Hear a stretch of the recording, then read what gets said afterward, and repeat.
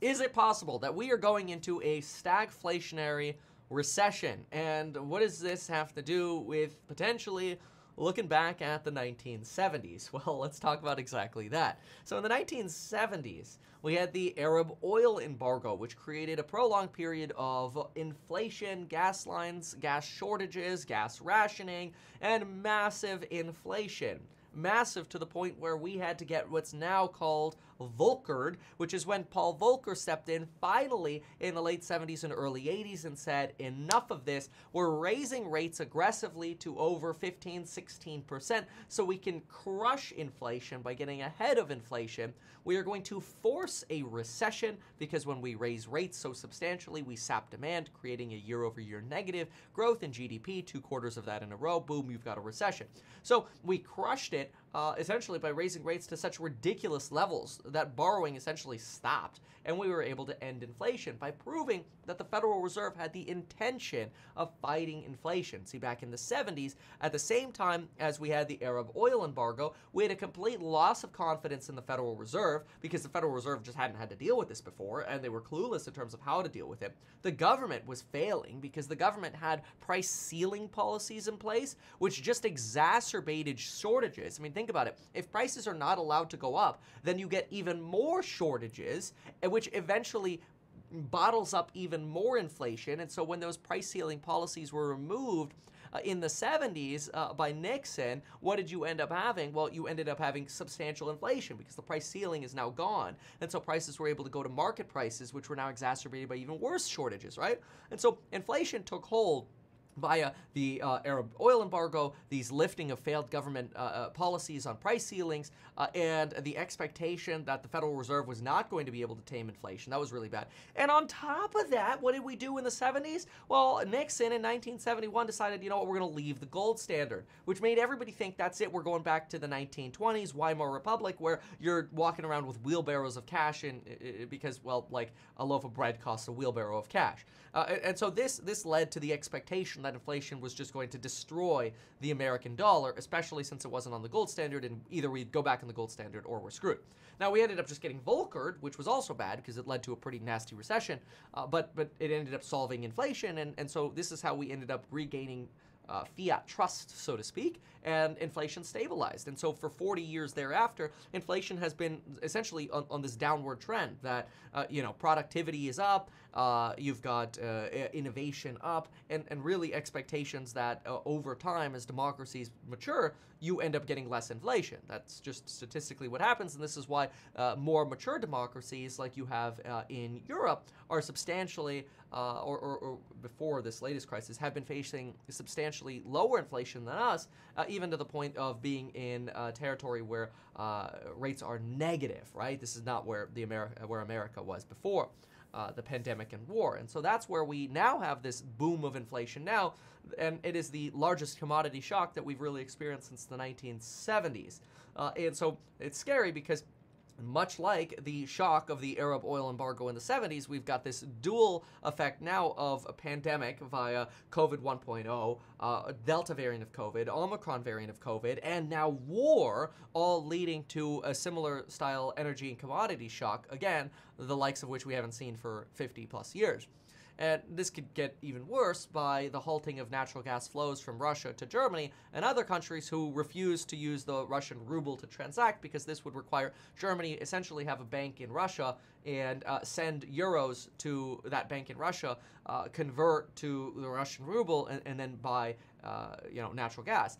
Poland has so far refused to do this and has been cut off by Russia, and so you get a lot of these sort of fears that are building up. And on top of that, we now had the first quarter of negative GDP for the United States, since the COVID pandemic. This was absolutely not expected. Nobody was forecasting this, well, at least in terms of economist consensus estimates of growth of 1.4%, us actually, I think it was actually growth of 1.5%, but actually having GDP of negative 1.4%, we got some real issues, right? on top of the fact that China's already likely in a recession, but their data is questionable, so, maybe they are in a recession, but we don't know about it. South Korea has had its highest levels of inflation in the last 10 years. We don't even need to start talking about the inflation that we're seeing in Brazil, over 10%, Argentina, even more than that. Europe's likely in a recession or going into a recession. Global growth is slowing, and quite frankly, we expect GDP this year to be 4.1% across the world, or at least I should say we expected that in January. And that's already been cut by like 25% down to 3.3%. And quite frankly, that's likely still too high. We're probably going to have even lower global growth. At the same time, we started the year with global inflation expectations of around 2.25% for the world, and we're going to be at like 6.2%. That's at least where the estimates are now, which are also probably wrong. So this is where now there are serious concerns that we're going to be in a stagflationary environment, potentially all of 2022. And so stagflation is really like the worst possible case that you could imagine, because if you're in stagflation and you're maybe in a stagflation-induced recession, so we could call that stagflationary recession, well, now you've got really big problems. Because, see, the way you solve stagflation is by, on one hand, you have to deal with part one, which is a stagnating economy. Well, usually the way to solve a stagnating economy is you expect productivity to go up and spending to go up.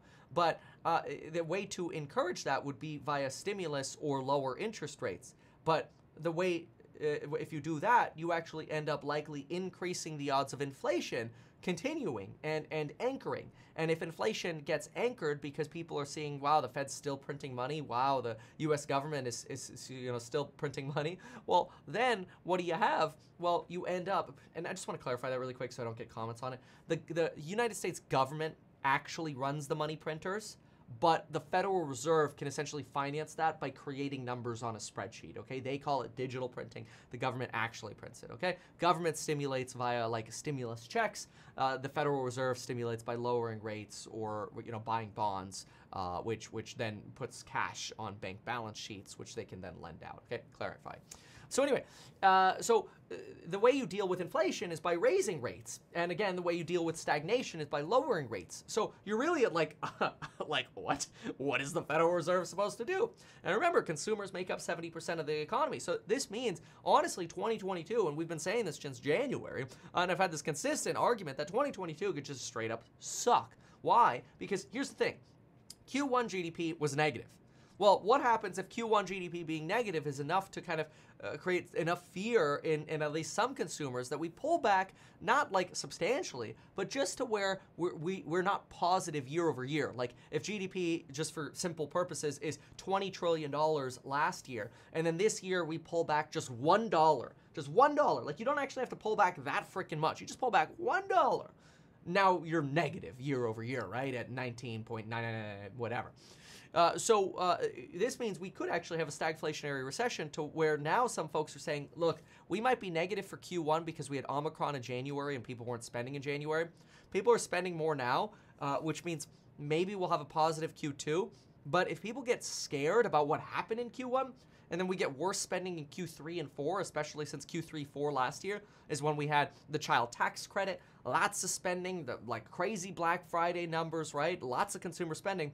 Well, then we could end up having a negative Q1, negative Q3, negative Q4, and even though we technically didn't have a recession in the first half, we would have a recession in the second half, and you could just have a nasty 2022, which would probably set up for an easy beat in 2023, which means no recession in 2023, but still, you're going to live through potentially this stagflationary recession of 2022, where the only way to get through this nonsense is basically just to suffer. You're going to suffer the stock market volatility, you suffer the real estate volatility, because as the 10-year treasury is dancing around 3% mortgage rates, people are now getting quoted. I mean, they're technically sitting around 5.25, but unless you're a perfect borrower, you're probably paying like 5.58s right now for a loan, which is crazy. I mean, we're closer to 6% now than we are to 5%.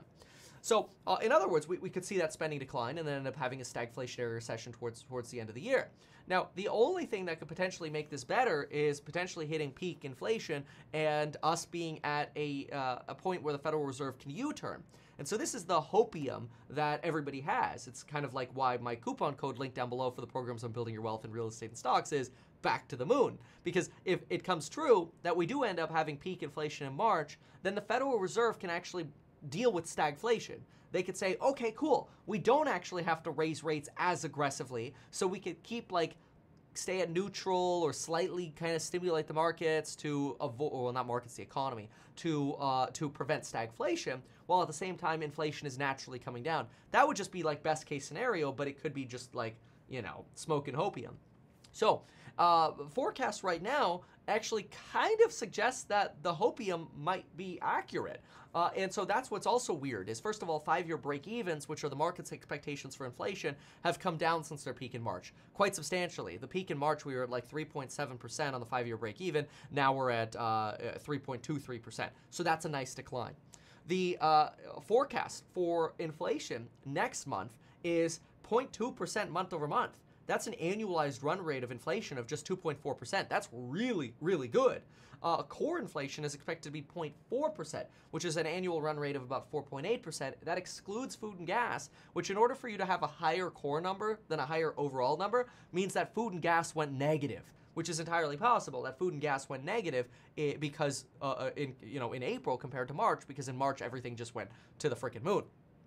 At the same time, we have some signs that consumers are relaxing a little bit, with their spending, which is actually a good thing. For example, leading indicators of rail car freight activity are showing somewhat of a slowdown in consumer spending for crap, for goods and services, certainly durables, used car prices going down, washing machines, refrigerators, right? These things relaxing.